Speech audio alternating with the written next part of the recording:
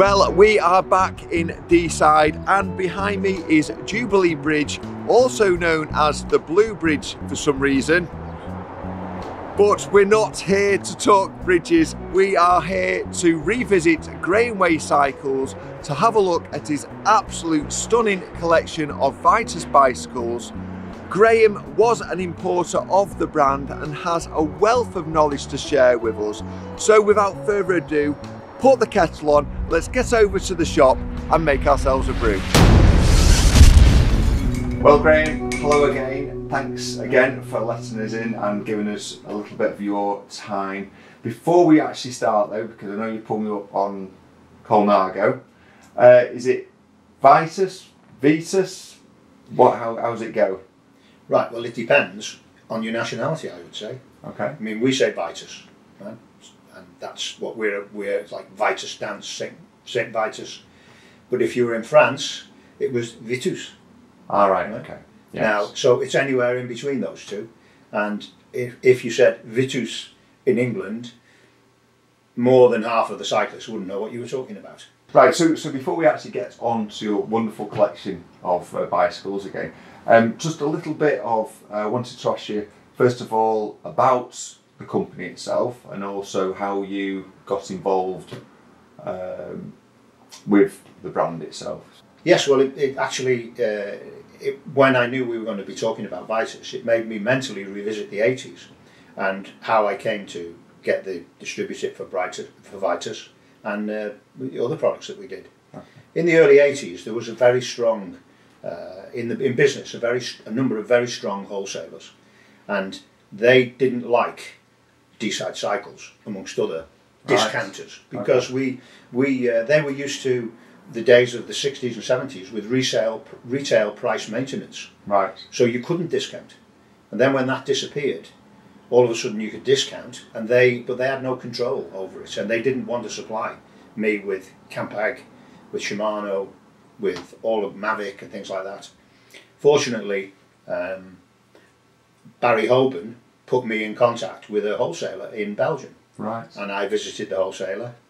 And in those days, all the business was done in French, and they actually had Campag and Shimano and Vitus and all sorts of things, all Italian products. They were a major force in Belgium, okay. And they agreed to supply me. One of the products was Vitus. At the time, we could only get a Peugeot 979 as a complete bike. Right. You couldn't supply the frame. I think we've touched on that. Was it like that's the right. gold They were one, bronze colour. They were the bronze colour, yeah. Yes. And I mean, at that point, I assumed it was a Peugeot. You didn't think any more about it. It was just the Peugeot 979. But then I saw when I went to Belgium that they had blue and red and black and silver, and I started to buy them, and it was extremely popular. Although at that point in time, Sean Kelly wasn't riding on one. He was. This was early 80s. I mean, the frame was introduced just in the end of the 1970s, 1979. Hence the number 979, September 79. And they had their first pro win in 1980 when the Belgian Herman van Springel won the Bordeaux Paris riding, or the Bordeaux Paris, yes, on a Vitus frame. Okay. Kelly was riding for Splendor, so he was riding on a steel bike at the time. So around about 82 or something like that, 82, 83, Kelly started riding for Sem Francois, who used a Vitus bike. Right. And that was when he first started using all of the French equipment. Okay. Because the French were quite chauvinistic about their own manufactured product, and they tried to use wherever possible French things. Right. So they had Hutchinson or Walber tubulars, Mavic rims, I mean Ideal saddles, Raydell saddles, right. CLB, which was, and CLB was actually the name of the guy. They were a company in Saint Etienne who cast aluminium. Okay. They cast aluminium, right. And the people in the UK will know CLB for their brakes. Okay. But it was Claude Louvier Bourgoin. That was or something like that. That was the CLB. Right. So I started to buy my frames in Belgium, went with the people I was dealing with in Belgium to the show in France, and I think it was 1982, the Paris bike show, and they at that point, the guy I was dealing with in Belgium said, "Look, you're buying so many frames, why don't we just introduce you to Vitus and see whether they'll supply you?" And their agreement with Peugeot had literally just run out. Right. Peugeot's exclusivity for the 979 in the UK had run out. So they were looking for someone to distribute. And I knew I had a market, gave them orders, and that's when it started. Yeah. And that was a long relationship I had with them. You know, yeah, I mean, in all honesty, I've seen quite a lot of the Graham Way bicycles from the Vitus era, actually on eBay. I mean, switch forward 10 to 12 years to when I actually lost the agency. I mean, there were so many variations to stock 979, and then the subsequent models, the 992, and of course the 797, which was a cheaper variation, which they initially introduced as a cyclocross frame and then as a road frame. Okay. The Futural was the name that they used for it. But by then there were like 10 or 12 colours, 10 or 12 sizes. Right. There was a road bike, a track bike, a road low pro, a track low pro, carbon 3, carbon 9 in all of those as well. Right, okay. So before you knew it, I mean, my warehouse, I had probably 600 to 800 frames hanging up. Wow, okay. You know, it was a very big business. We sold lots and lots of frames and lots of bikes with and if we put Graham Way on it, people wanted it. Yes. Yeah. But it clearly wasn't a Graham Way, it was a Vitus. But as part of the promotion, I was fortunate enough to have some of the top riders of the day, Ben Luckwell, Chris Boardman, amongst others, Stuart Coles. They rode on Graham Way Vitus. Right. And they would get front pages on the cycling, winning big races and so on. Yeah, wonderful. And so I remember clearly sitting in the office with the then managing director, who was the son of Antoine Dumas, who sort of started the business. So this was Gerard Dumas, and him saying to me, "We only speak French here, by the way, you know. And what are you ordering for this year?" And I needed maybe 100 frames to top up. Okay. And he said to me, "Yes, but I have someone in England who wants to buy 500 frames." And I said, "Well, yeah, but I have already 800 in stock. I don't need to buy 500 frames. I've already got a red 56 979. I've already got 4 of them on the show. I don't need any more," kind of thing. And he said, "Well, I'm not happy. You know, I don't think you are a. You know, I can remember un vrai grossiste, a real wholesaler. You know, you're not a real wholesaler." And I said, "Well, what makes you say that?" He said, "Well, because every time I see a Vitus frame in your magazines, it has Graham Way on." Right. So, you know, the success we had in publicising the brand, using the top riders of the day, worked against me. Right. Because he thought we were retailing them, and I said, "Well, I give those frames. Yeah. Those people, they don't buy those frames. You don't think Chris Boardman buys a frame. Right. You know, I give him the bike to ride on, to publicise as a backup to all of those big Deeside Cycles adverts that we used to have in the day." Yeah. So that's the long version. Okay. You know, so Vitus when it started, it was a collaboration, and you'll see on the bottom bracket, right, that it says Brevet Vitus Fab France, so it means patented Vitus, made in France, CLB. Right. CLB cast the lugs. Okay. I mean, you look at a Vitus, you can see the one-piece head tube, the seat lug, the bottom bracket, the front and rear ends. These were all cast in aluminium by CLB. Right. Yes. And Bador made the aluminium tubing. So, and initially, I don't think they even used them. I think when Peugeot started, it was Bador, not 979. So it was a sort of collaboration, and you never really got to the bottom of who did what. And certainly when I went to Saint Etienne, to the factory for the first time, there was no evidence of real manufacturing. It was just an assembly. They had jigs, big boxes of tubing, boxes of all the lugs, and they were all glued together. And they went in an oven and all the things. Sent out from there, yeah. So I never went to the factory where they made the tubes. I never went to the factory where they cast the aluminium. Right. And of course, before they did aluminium, or the aluminium bikes, Vitus were the sort of French Reynolds. Yes. Their tubing was used by everybody in France. And in fact, there was a sort of, like a cooperative called Manu France.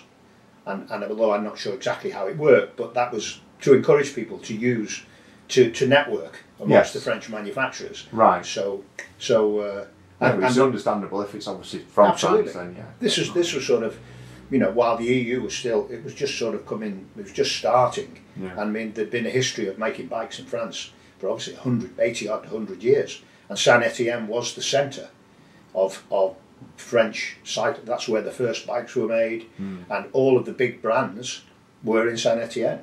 To be honest, it's one actual steel frame tubing, the Vitus tubing, that I don't understand. Obviously, you've got your Columbus and your SLX and your Reynolds 753, 653, all that. But the Vitus tubing is one I've never really understood or drummed down and actually don't understand. Well, the thing was, Reynolds was the Hoover, the Hovis of tubing. Yeah. Nobody in England would buy a frame that didn't say Reynolds 531 531 double butted and the Evolution 653 and so on. Yeah. And in Italy, nobody bought Reynolds; they bought Columbus. Yes. Right? Yeah. So in France, there were various tubing numbers, 671, whatever. I mean, they made tubing just as good as Reynolds and Columbus. Yes.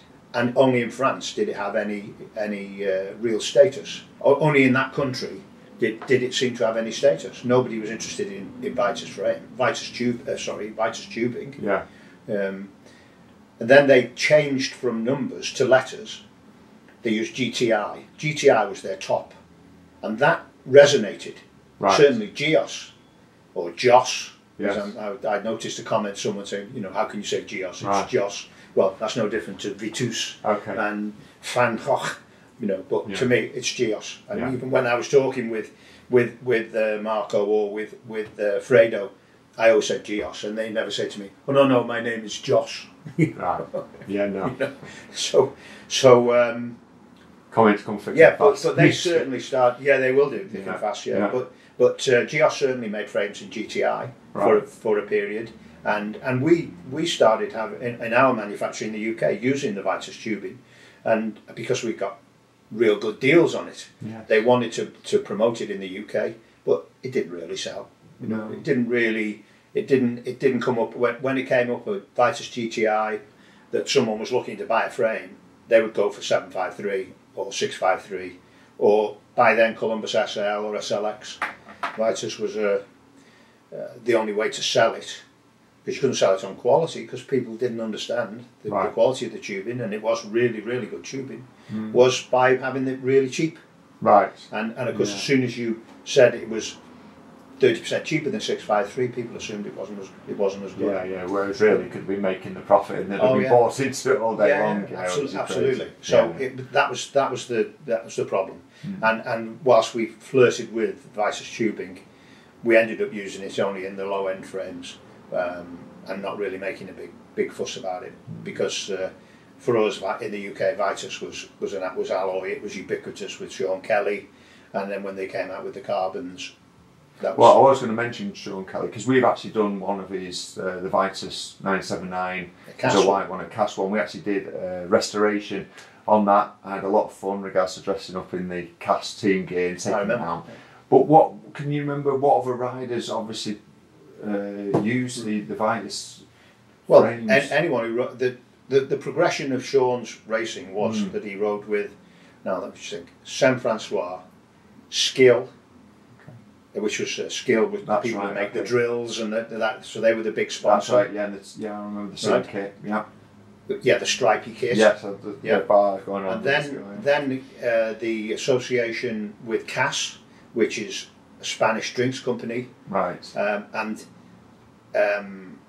I seem to recall that was the point at which the frames had Cass on them. Yes. And that was because Cass bought the frames. Right, okay, as you would. Yeah, because they bought the frames, they put their name on it. And Cass was on the frames. Yes, it was ideal in that respect, because for advertising and everything, it's perfect into the frame. Just put the actual. Vitus was a blank canvas frame. Yes. They were supplied. The only stickers was the tubing designation on the top tube and a sticker on the top of the down tube, which said Bado 979. Yeah, so they were basically more interested in actually the advertisement of the actual material, the tubes itself, isn't it? That's fine. Yeah, well, yes, that's right. So then there was a number of years at Cass, then Festina, and then when he moved from Festina to PDM, they were using Concorde frames, and whilst he did have some Vitus frames painted, just like Concordes, most of the pictures show him on a steel Concorde frame, which was made in Belgium by Martelli, I think, or in Italy by I can't remember now. It was made either in Italy or in Belgium, probably both. And because the PDM team, or the Concorde brand, was used by Veltec, and Veltec was owned by the guy. People will possibly remember Plume Vainqueur as the shop, the Mecca shop that people went to in Ghent or Ghent. Yes. Yeah. Why can't I? No. Well, when you're there, it's Ghent. Yes. When here we say Ghent Bevelgum, nobody in Belgium would know what you were talking about. No. No. I say, you obviously you're well travelled and you've had that personal experience of these conversations with these people. So yes, and when you're in their country, it's really a sign of respect to try to speak in their language. No, completely. So many years of working in France and Italy and Belgium gave me enough of the language to not constantly be using English. Yes. Although towards the end of my business career, I found that virtually everybody I dealt with wanted to speak English. Right. They didn't want to speak in French or in Belgian or in Dutch or in Italian, because they wanted to improve their English, because the American market was growing. And when you went to America, you spoke English. So that was the evolution of it. Yeah. But, right. Okay. Well, obviously, with what you've all been waiting for is the actual collection. So, quick question: how many actual Vitus bicycles frames would you say that you have in your collection at the moment? Then, approximately. 20 maybe. About 20. 20 different, because there were different, as I said before, there was 979, Futurel 992. I don't have a ZX1, there was a monocoque carbon. But they came out just at the point of time when we were stopping, when we lost the agency. So we only ever had one. We had a prototype.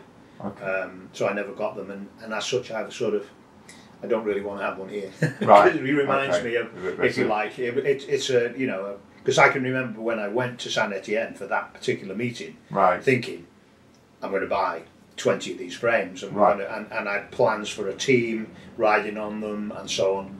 And in fact, the team did end up riding on them, but it was the Peugeot team. The Peugeot team used them. But anyway, that's another story. So obviously, we're not actually going to go through all 20. No. Could you run us through a selection of a few? Yeah. Well, and they'll show the evolution. The initial 979s had external cabling. So there were top tube guides for the cables, and then the first evolution, the cables passed through the top tube. So we're sticking on that first of all. You've actually got one. Yes. Oh, yeah. Right. Okay. So that one is around what year was that? That'd be a 7980. 7980, and you can tell that obviously because of the external cable routing, and also there's a seat post clamp. Well, the seat post clamp, or seat clamp. Or the seat lug. That did change, but that was a little later. Maybe there were 3 or 4 years of the old standard type seat lug where there were two ears which clamped together, and as happens with alloy and titanium as well, actually. It tightening up and loosening it creates a fatigue, and they started to break. And it was such a complex repair, because as you can imagine, a seat lug has 2 seat stays, a seat tube and a top tube going into it. So it was a complex repair. So there's a lot of stress going through that. So consequently, it was a very difficult repair to achieve, because the tubes were very rigid. So getting the lug out was difficult. And putting the new one in with 4 tubes all at the same time, very difficult. But, so moving on from that first bike. Then the first bike had the external cable guides. Then the next one had the internal cable guides, Okay. which were fine provided you put the cables in properly into this. Because if you didn't, when you pulled the brake up, because the tubing was so soft, the cable would be in the wrong position and it would cut into it. And in fact, you can see that on these frames. Right. Exactly what I mean. That Yeah. these have not been properly fitted, and as such, you know, initially or maybe in some kind of maintenance time, they've not been put in properly, and that's what happens. You use your back brake. Yeah. So that was that. Then the seat lug. Well, you can see the change from this to this. Yes. That was because these lugs, these ears would crack, Right. and you couldn't clamp the seat on. So was it a Mark 1 and Mark 2? Was a it Mark right? 1 and Mark, Yes. Mark 2, yes. Yeah, so obviously we're on to this Mark 2 now. So you've got the seat post lug, which was at the back there once it was going through, and obviously the internal tubing on the top tube. Yep.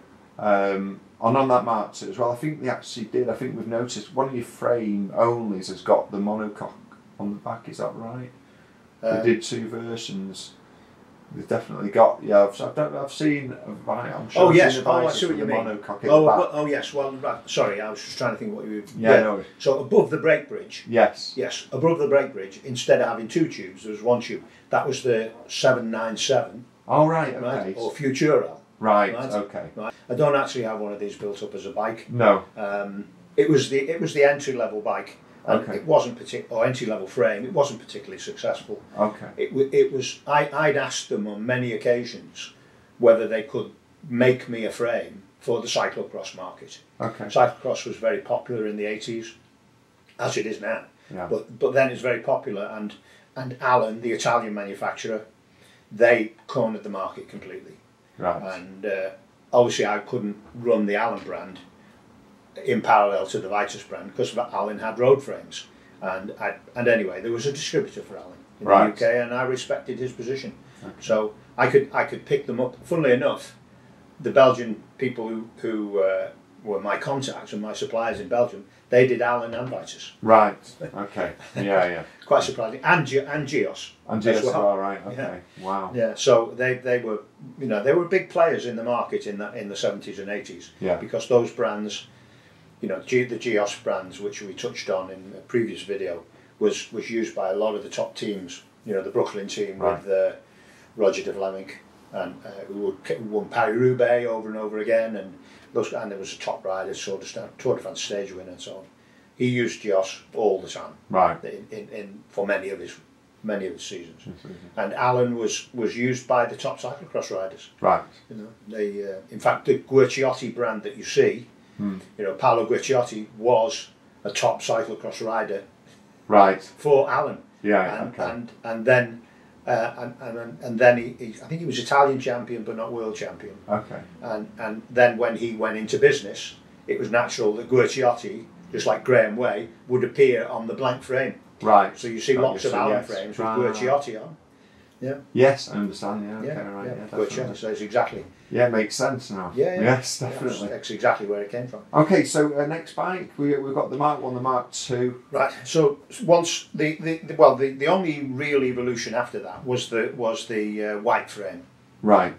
That was the which was electrophoretic coating. It wasn't painted. Okay. It was electrophoretic. I've got a fantastic white example here. Yeah. Well, there you go. There's one. And in fact, I had quite a few riders riding on these when these came out, even though there was carbon frames then.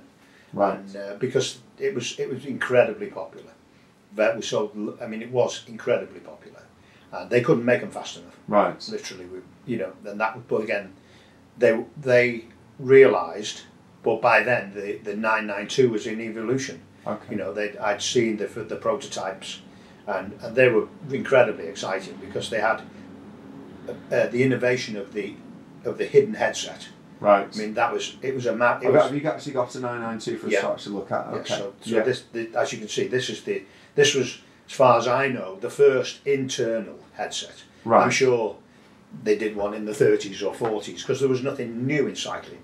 Whenever you saw something new, oval chain rings. Right. They did oval chain rings in the 20s. Right. You know, but rebranded, remarketed. Exactly. Yes, Biopace started. Nobody bought Shimano Biopace, but when the oval rings and Chris Froome and Bradley were using the absolute black oval rings or Rotor oval rings, all of a sudden, they reappeared. Yeah.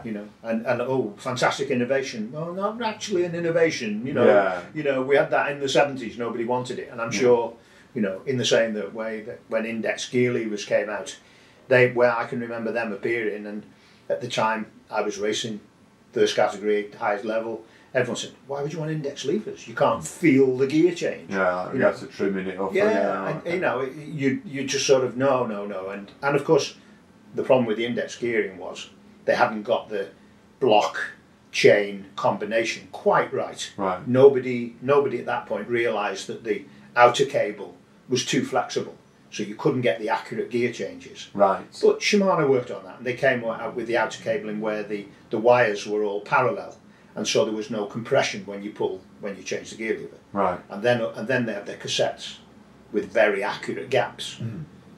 And then indexing worked brilliantly. Yeah. And you started riding and you just never looked down, you clicked your gear lever. It was brilliant. Yeah. One of the few innovations which didn't seem to again have any resistance was, of course, the STI levers. Right. They would just... Oh God, yeah. Well, I mean, I stopped cycling and revisited when the levers had come in, and it was probably probably one of the best things that in regards to developed. Yeah. And it's like you say. I remember being young and actually looking down at my gears or swimming gears down, and it was outright dangerous sometimes because your head's looking behind you, not looking in front half the time. So, Well, I can remember when Oakley brought the sunglasses out. Right. And they had the thing underneath. Yeah. You couldn't see your gears when you looked down because the bar underneath would hide your gears. Right. Brilliant. Yeah. So when they came out with the radar with no frame underneath, that was brilliant because you could see your gears. Yeah. But by then STI had come out, so it didn't matter.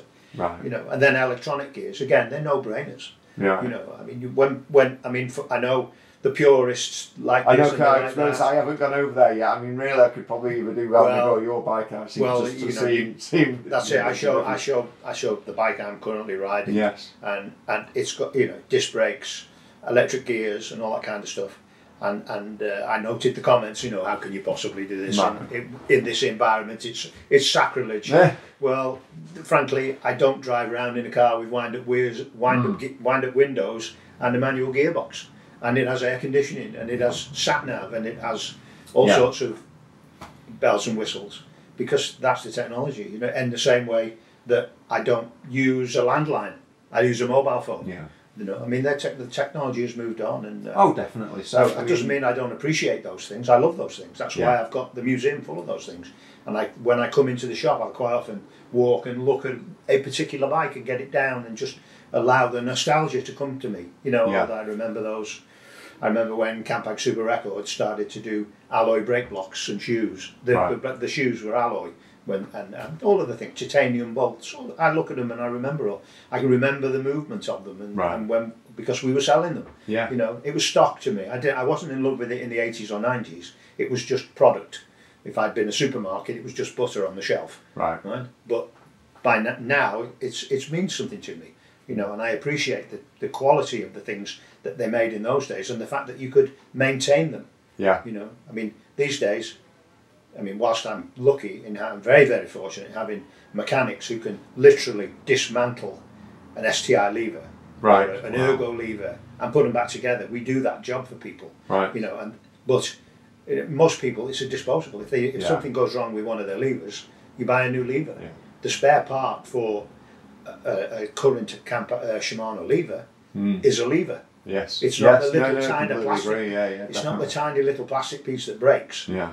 So consequently, we keep all those bits. Yes. And when someone has a problem with the lever, we've got an old lever. Very expensive parts, really, for most people. Yeah, unbelievable. So Graham, just staying on track with regards to the collection, we've got the evolution from alloy to carbon. What happened there? What was the model number, or what can you remember? Well, so that started with a 3-tube carbon frame. Okay. So basically, the seat tube, top tube, and down tube were in carbon, and the initial tubing was had a sort of orange peel effect on it. And whilst there were sort of rumours that they fell apart and all that kind of stuff, that wasn't actually the case. Okay. What normally happened was people would hit a pothole really hard, or they'd have a crash, and that would cause a fracture in the adhesive. Right. The adhesive themselves never came apart. It was space age technology. It was the same technology used by NASA. It was, yes. Yeah, you know, it didn't. They never broke as such. People had accidents, but of course they conveniently forgot. It's a bit like when people have a flat in their wheel, and they forget that they actually hit a pothole at 40 mile an hour going down a hill. Yes. You know, I mean, it's a faulty rim. And so that was just one of those things. I mean, clearly the seat lug fault was a fault, a design fault. And you know, I showed you the evolution of that and how they improved it. But the tubing as such, whilst again, the teams had plenty of spare frames, and the rumour was that they had a new frame every year, and Sean Kelly would change his frame because they went soft and all that kind of thing. That was just something which was a bit like the current sort of Twitter feed stuff that, you know, it went around. With carbon frames now, there's a lot going on about regards to that and how often they get changed or whatever. Well, I mean, and you know what? You will never know. I know. Right? Because it's all about the omerta. Within the pro teams, they're professionals. They're not going to say, I mean, they do occasionally, you see a rider throwing his bike away, or, you know, and there've been problems these days with the new 12-speed chains coming off. Right. And so on. But in the main, professionals are professional, and they're not about to say, well, actually, it's a problem with my bike, because they're being paid to ride on that bike. Yeah. So they don't say anything. Yeah. They're diplomatic. They understand. I mean, and they're trained to do that now. In the old days, nobody was trained like that. No. They didn't have media gurus telling them how to deal with things, you know. But so all of those were rumours, and as we were at the pointed end of that with Vitus, we knew what happened. I mean, the biggest repair we did was replacing the rear hanger. Right. Because and that was the forerunner of all of the rear hangers which broke rather than breaking your frame. So now when you see a carbon frame, it has this sacrificial rear end. Yes, it does. Yeah. Because the alternative is a £4,000 frame, a £3,000 frame breaks because you put your gears in your wheel. Yes. And of course it was faulty gears. It wasn't your gear change, you know, your adjustment to the gears. You know. Yeah. So this was the big thing, and in fact, one of my trips to Saint Etienne was I was taught how to do the repairs, how to repair the fork ends, because we were sending frames back to France to have a new fork end fitted, and it was a 20-minute repair. Right. So you can imagine the cost.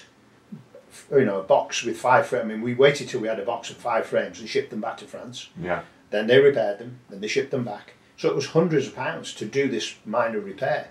So I went over there, they taught me how to do them, and it was really straightforward. It was just a question of following the procedure, fastening the thing back together, and I actually did the repairs. You know, we had a jig, we put them in, tightened them and did it. And that, so what was a £200 repair, or maybe £100, I don't remember exactly, we could do for 20 quid. Okay.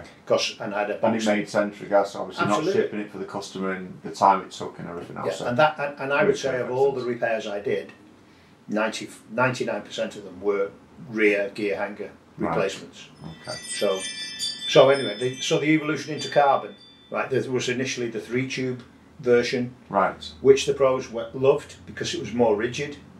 And then the 9-tube, and then the only criticism was that the rear triangle still was a little bit flexible, and so then it evolved to the Carbon 9, which was obviously the 6 tubes on the rear of the frame. Right. Yes. 2 tubes above the brake bridge, 2 tubes below, and 2 seat stays. Yes. So that was the Carbon 9. Nice. Then they introduced Kevlar. Have you actually got the Carbon 9? Carbon 9, yes. This is Carbon 3. Right. Okay. I haven't actually got a Carbon 9. Yeah.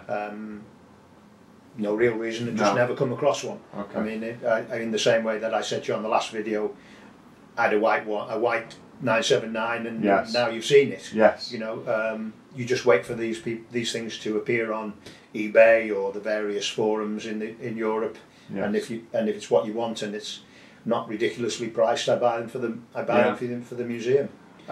So about rare ones, what's the most rarest? So when they introduced the Kevlar, yeah, the Kevlar was available in different colours, I guess, and I can remember again going to the factory and seeing the yellow, so you saw the tubing with the yellow in. Okay. And I can show you that here. That's this. But there was also red and blue. Right. Now, as an Evertonian, I wanted a blue one. Right. Okay. And obviously. Yeah. And because I certainly didn't want a red one. Yeah. And, so comments below. Okay. And although at the end of this season there's nothing to brag about being an Evertonian, but there we go. So I was at Saint Etienne, and they were showing me the various tubes, and I immediately said, "Oh, I love the blue one. I definitely want make me a 56 carbon 9 with the blue for me. I definitely want one." And then there was the red. So, but the yellow was popular, and the black and yellow looked really good. Right. The red they did a small number of, and I've got one, a complete bike in the red with a full Mavic Starfish group on. Nice. Beautiful, and that's quite rare. I think I've only actually come across one or two. We didn't have that many to sell, and the blue never arrived.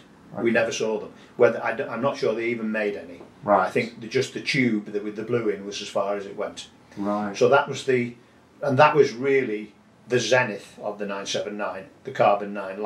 Right. And after them came the 992. Right. The 992 alloy was introduced whilst the 979 was still running, and they ran in parallel. But it was obviously had the innovation of the hidden headset. Right. But many of the parts were very similar. Okay. Right. Very similar. But the evolution of it with the aerodynamic head tube, so the head tube was, they were just sort of, I thought, aesthetic. But of course now, aerodynamics is a much bigger thing. Yes. And so the 979 alloy, and there were all the different colours and so on, and then the ovoid tubing. Sorry, not oval. Right. Said ovoid. I mean, that was to make them more rigid. Right. So they were attacking the problem of the frames aren't that rigid in two ways, going to carbon and also going to the different shape of alloy tubing. Right. Okay. And as well, the inlay tubing that came in a lot earlier rather than the actual tubing itself, didn't it? Yeah. So and then there was a carbon 979. Right. And that was the frame that Andre Schmiel won Paris-Roubaix on, red and black. Okay. Lotto team, red and black, Vitus, carbon 9, and so on. And I don't have one of them either because they were very rare. Right. And again, they were at the tail end of our agency, so we were only just sort of getting one or two of them. They were painted, right, which was again unusual, because it added to the weight. Paint is quite heavy. Yes. Yes. And there were never any actual bare carbon 992s. I think around that time, TVT had the painted frames. You remember Le Monde riding on one, yes, and Indurain and Benesto, right, and Ulrich for TVT for what they call Telecom. Right. They all had the painted TVTs. Yes. So that was and so that was that was another evolution of a different company in that same area. Yes. That was Mavic, TVT, Look.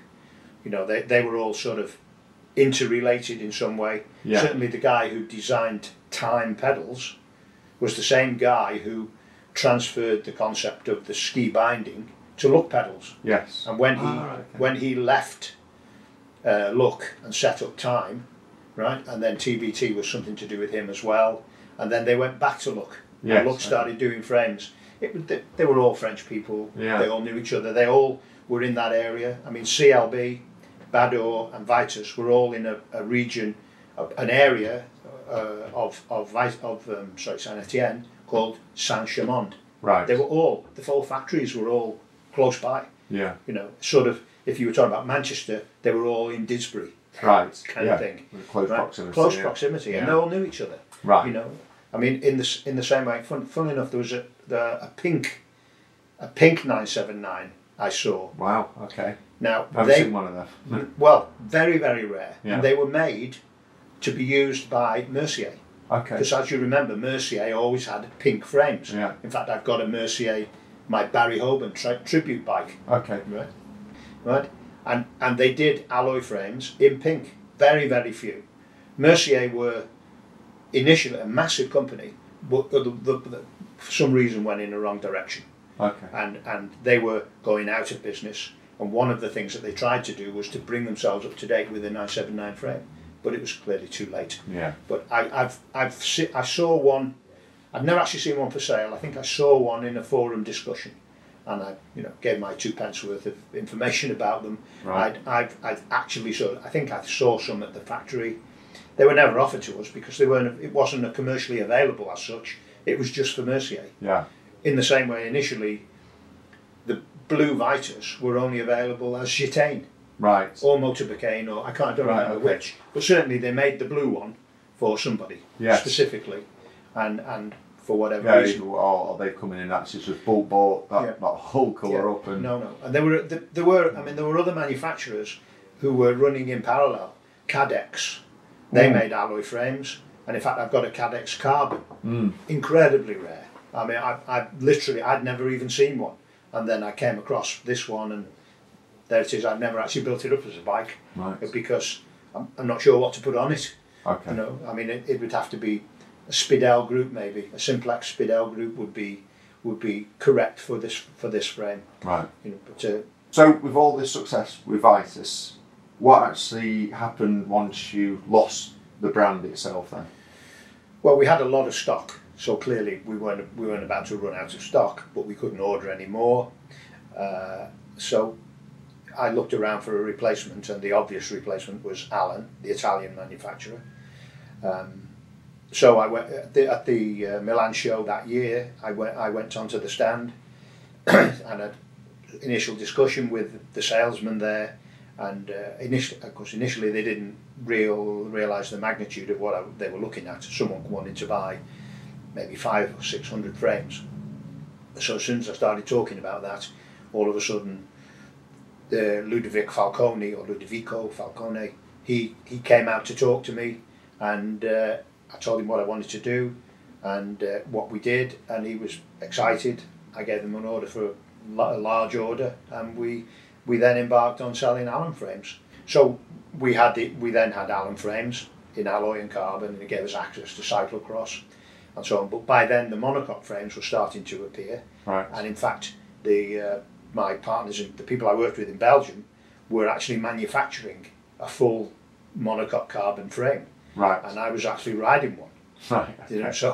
So that, I mean, and that was the movement forward. Yes. And other companies, certainly the Americans were big in the market then, and all of a sudden Trek and Giant and all of these people had carbon frames, and they'd had sort of copies, Specialized, if you remember, did an Alley frame, yes, which was alloy and carbon. Yeah. So they were dipping their toe in this market. They were having them manufactured probably by Litage. Right. I mean, there's a whole nother story. Right. Okay. There's the Sakai Litage frame, which I've got an example of. Right. And that was a whole different parallel evolution, if you like, but in Japan. Okay. But anyway, so we had Allen frames, and we sold them until they stopped being what people wanted to buy, and that phased out, and we sold them off, and then we were selling monocoque frames. And by then, of course, we also had the 853 started to appear. Right. Okay. And that was so light, so great to ride, fantastic tubing, that became de rigueur. That's what the pro team started to use, and so on, and they were used certainly by the Bright team that I was involved with in 1998. Yes. We had 853 frames, which Paul Donoghue made. They had Bright as a branding on the frame, and I've got a couple you can see. Yes, we did actually cover that on a previous video. Yeah. But it said Bright because it was such a high budget team that it was too expensive for me to put Graham Way on, much as I would have loved to have. Yes. But it was just too expensive. Reynolds, so Bright put their name on, and that was it. So that was the evolution. So what advice could you give to anyone who's actually looking for a second-hand Vitus frame? Is there any sort of advice, or you know, what would you look out for? Would you say it's right? Well, yes, there are several things that you would look for. Obviously, I've mentioned the old seat lug, so yes. you'd look very carefully to see if there was any evidence of a crack. Right. Yeah, that's on the Mark 1. On the Mark 1. Yeah. Yeah. And then check that the all 3 top tube cable guides are present if it's that. Right. Because they were glued and screwed. Right. There was a tiny little self-tapping screw which held them on, and I would think it'd be impossible to find one of those if it was missing. Right. But you could certainly glue it back on. Okay. And then with the next ones, you want to check that the tubes that come out the frame that the cable goes into are in good condition. Yeah. But most importantly, on the second evolution of 979s, make sure you have an Allen key with you, and check that the grub screw in the seat tube will come out. Right. Because, as you can imagine, in that position, it's very vulnerable to corrosion. Okay. Right. So if you're riding, as you would be, without mud guards, every single drop of water that comes off of your back wheel, hits that seat lug, and the mud hits that seat lug. So you need to make sure that will come out. That's important. Right. And then look around the lug joints. Right. And see how neat the glue is. Okay. If you can see any glue. Yeah. If you can see glue, chances are it's been repaired. Right. Right. Yes. And then of course you've got to question the reliability of something, whether it would be as good a repair, whether whoever's repaired it did it properly. Yes. You've got to clean out the old glue. You've got to make sure that when you look at the joints, there is no evidence of glue, because of any contamination will affect the way the glue works. Yeah. Although the glue itself evolved. Initially it was grey, then it was clear, and in that period there were improvements to the glue so that it worked even better. But as I said before, the glue seldom failed of its own accord. It would be a crash or something like that. Right. Check that the frame's in line as well, of course, if you know how to do that. So, but there's not a lot you can say, because there's no rusting. They don't rust from the inside. I mean, if you're buying a 50-year-old Reynolds frame, there's a fair chance that in some places could be rusted inside out. Only the paint is holding the frame together. Yeah. Because they do rust from the inside. There was no galvanising. There was no treatment, wax oiling, or no treatment of the inside of the tubes. No one thought of that in the 30s and 40s. Yeah. And one of the reasons you don't see many of those frames is they literally rusted away. Yeah.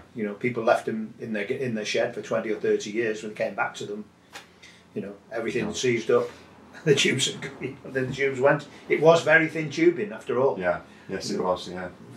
Right, well, I think that's it regards to Vitus bikes for now. I'm sure that we're going to be revisiting and talking some more with Graham. So thanks so much for your time again. Thanks so much for watching. Please like, share and subscribe, and bye for now.